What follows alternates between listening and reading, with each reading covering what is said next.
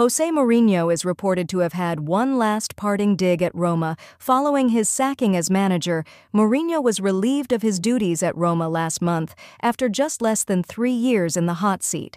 His dismissal came after 4 defeats in 7 games, with the final straw a derby defeat to Lazio in the Coppa Italia. Roma legend Daniele De Rossi was immediately drafted in as the Portuguese's replacement.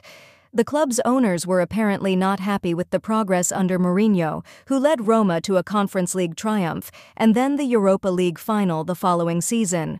And a fresh report from Messaggero details what the former Chelsea, Inter Milan and Real Madrid boss did on his final day before he left. According to Stefano Carina, via TMW, Mourinho left his Conference League ring in the changing rooms of the Trigoria training ground.